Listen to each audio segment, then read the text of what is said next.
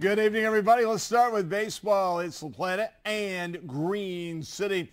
LaPlata scored 4 runs in the first inning. Gunnar McHenry gets the RBI single to right field. The Gophers' Ryan Peebler also hit one the opposite way. That cut the lead to 1 run. Green City took the lead when Michael Hall sends one to the fence in center field.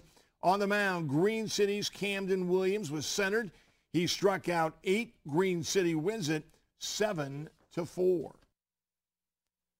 I just tried to focus on my mechanics and go back to good mechanics and just try to throw strikes and let my defense play behind me because we've got one of the best defenses in the districts, and I'm glad to have that defense behind me.